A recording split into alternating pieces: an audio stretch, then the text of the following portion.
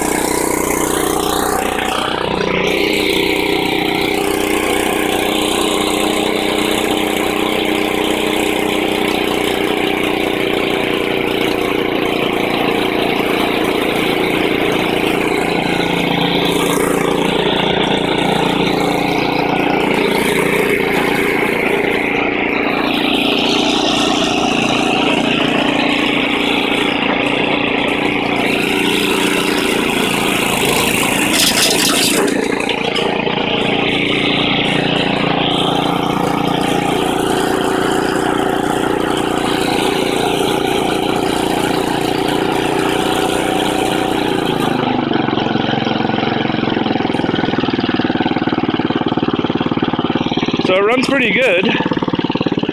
I don't hear any, I put it down.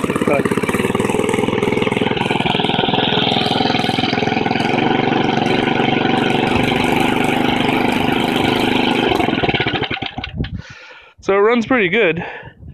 I haven't touched the carb or anything, so it could be gunked up, and maybe it looks like there's an idle screw there.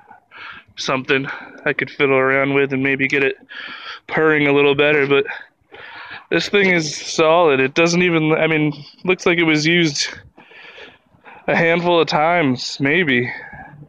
I'm going to use this in some smaller storms, 4 or 5 inches maybe.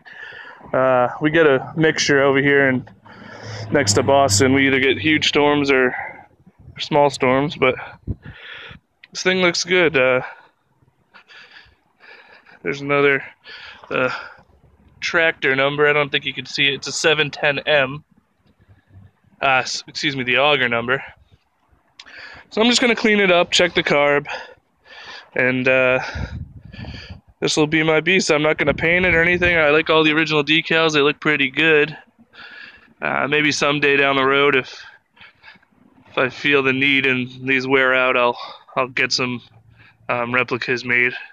But hopefully it'll stay nice in my shed and I'll be able to use this thing for years to come. Alright. Thanks, guys.